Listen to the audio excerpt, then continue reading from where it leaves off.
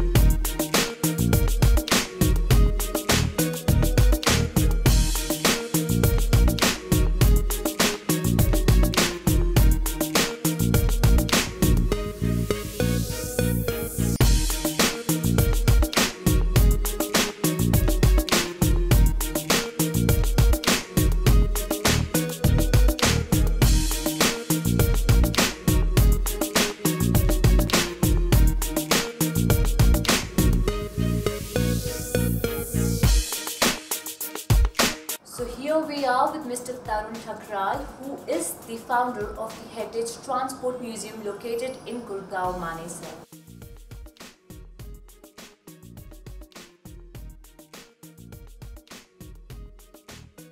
Heritage Transport Museum is India's first comprehensive transport museum. It's built on 3 acres of land, and we do also have 3.5 more acres for museum-related activities. The entire building is close to about 100,000 square feet, fully air-conditioned and spread on 4 floors. What we depict at the museum is how people of India have traveled.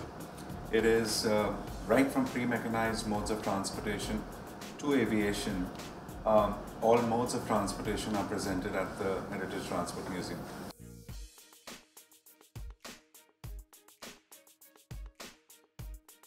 I was out of the country for a few years, and it's there that I saw that people spend a lot of time on hobbies, and I kept wondering that why in India we do not pursue our hobbies or our interests. And then when I came back in '94 on one of my trips to Rajasthan, I came across a ramshackled car, and that's what triggered the passion for cars. Somewhere after collecting about 40-50, I thought, this is just about cars, so let me do something about more to do with transportation. And that's when I got into all other modes of transportation, and that's how the collection grew.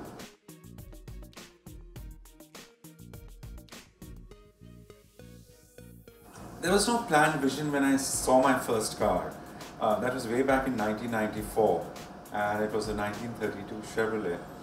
And that was just like, okay, somebody has got a toy, a new toy to play with. And it was in a very bad condition. We spent 2 hours rectifying, restoring that car. And once the car was back on its wheels, and that's the time something triggered in me, that you virtually got something back to life. And that's what triggered the passion for cars. So from 1994 to 2006, the collection from 1 grew to close to about 100.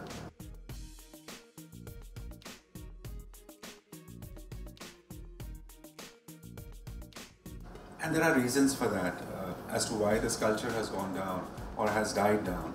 It's primarily because 99% of the museums in this country are government-run museums. They do not change anything.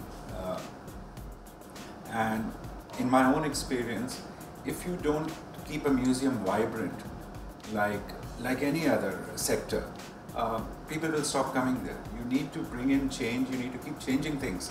You need to improve your displays. We have some of very rare collections in Indian government museums, and they're a treasure trove. But people don't go there because nothing changes there. So an object which was displayed in a particular way for the last 20 years, it's still there at that particular position. So the interest levels are down. And talking about the younger generation, the button generation as I call them, they're into their small gizmos. You need to develop displays, you need to make things which they can understand. So even the text or the writing that you put next to your object has to be in today's language. It can't be that historical fashion language. And that's what we've tried to do. We've tried to present it in a very modern form, in a form which can be understood by this young generation.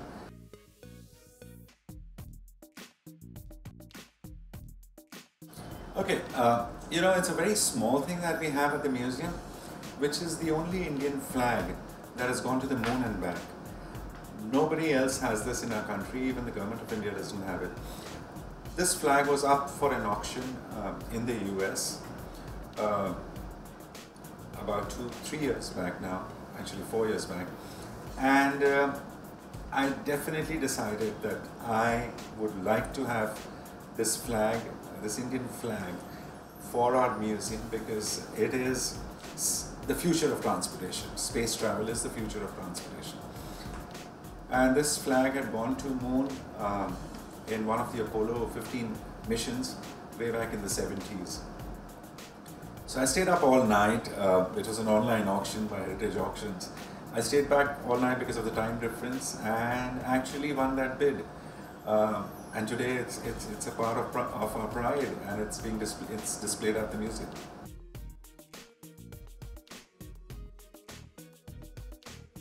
We're looking at an expansion because the way our collections are growing, we are soon going to run out of space.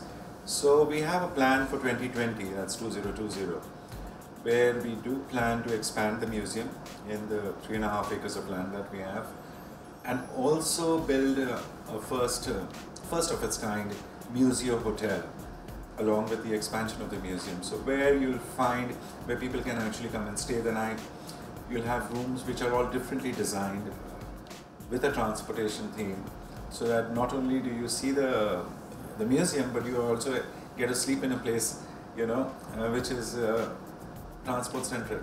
So thank you, Mr. Tarun Thakral, for being there with CDR and talking about the Heritage Transport Museum and sharing your experiences with us.